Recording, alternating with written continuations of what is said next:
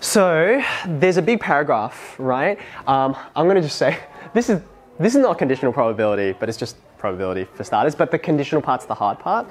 So we've got these three sports: rugby, soccer, cross country, right? Rugby, soccer, cross country. Now the tricky thing is when you start to read it, right?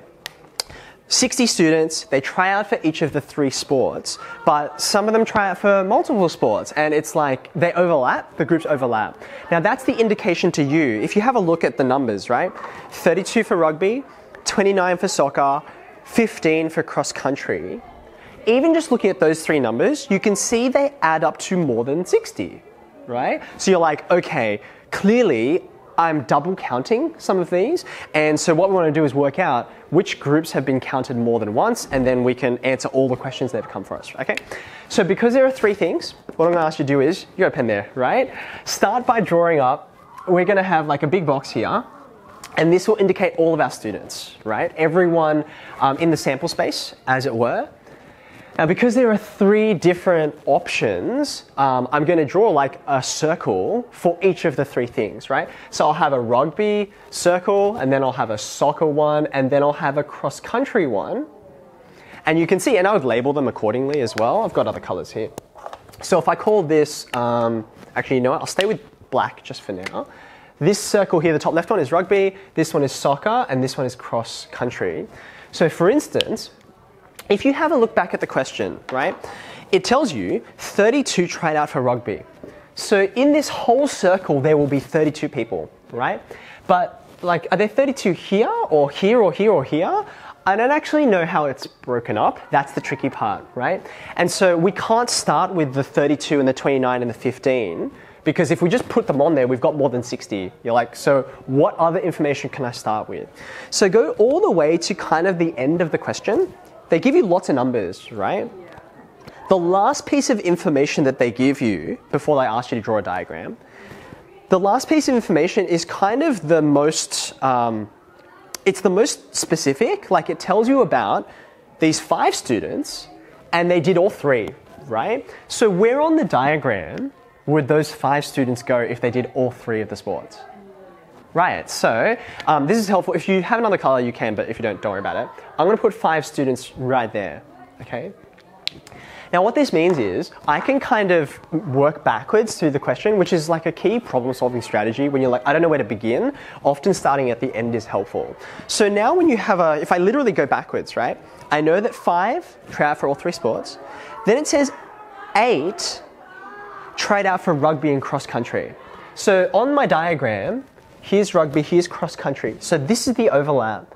So there's 8 students in this group, but I've already counted 5 of them. Do you see that? So then in this little other spot, how many should I have? It's 3, right? I might use red for this one.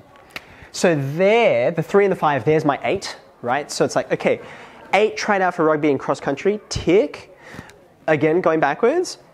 9 tried out for soccer and cross-country. So what number should I put here? 4. Can you tell me what to do next? 11 for rugby and soccer. So that's this region here. So if there's 11 in total, then that leaves 6. Very good. So that's 6 and 5 gives you the 11, okay? And now we can go back one more layer. So remember we started off saying there's 32 students who did rugby. So in this area is the only remaining area where the rest of the 32 are.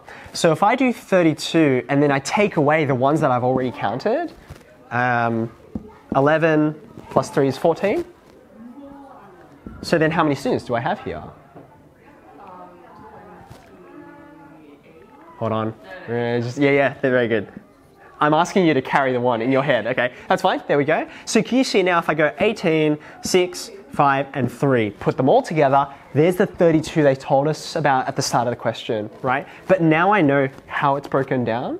Let's have a look at the other ones. Soccer, 29. So this should be 29, take away, how many do I already have? Very good. So that gives me how many just did soccer, right? And then the last one, 15 tried for cross-country. So in total I've got 15, but I've already counted, that looks like 12. So there's only 3 who just did cross-country, okay? Now, if you have a look, the 3, 4, 5, 6, which is just a coincidence, 18, 14, 3, okay? Is this all the students? Now, one of the ways I can tell is if you have a look at the question, just have a look at the parts A, B, C, and D. See how part D, it says like, was there anyone who didn't try out for a sport? So they're already like posing the question, is there anyone that should be on the outside of these 3 circles, right? So let's have a look here. Right at the start, we said the rugby players was 32, right?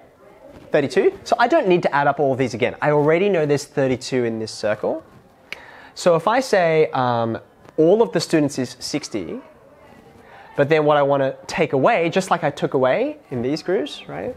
I'll take away the 32 rugby players. That's everyone in this circle. Over here, there's 18. And then the last group I haven't counted is this 3, like that, right?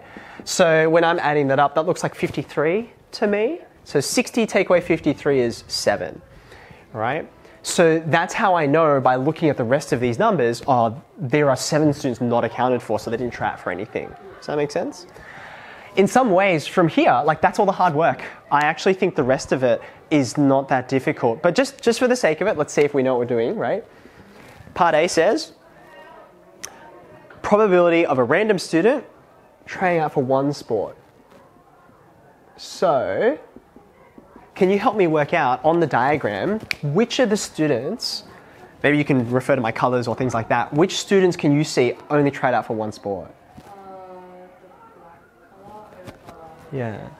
It's these ones that are circled, isn't it, right? So 18, 14, 3, that's my, what's the word I'm looking for? Favorable outcomes. They're the ones I'm interested in. And exactly as you said, I'm selecting from all the students at random, right? So that's why you divide by 60. I don't really know what that is, but your calculator can do that, right? Let's keep going. I don't think we need to write this. Try it out for exactly 2 sports. What's exactly 2 sports mean? Yeah, very good. So it's 2 sports, but not 3, because it says exactly 2, right? So you'd add up 3, 4, and 6, divide by 60. When it gets to part C, it says try it out for at least 2 sports. So it includes those ones we just counted, but it would also include, if you went for 3 sports, that's still included in at least 2. Does that make sense? Yeah. So you have to be quite careful with the wording. These questions, often a single word will change the kind of fraction that you create, so you get a completely different answer. How does that feel? Okay with that?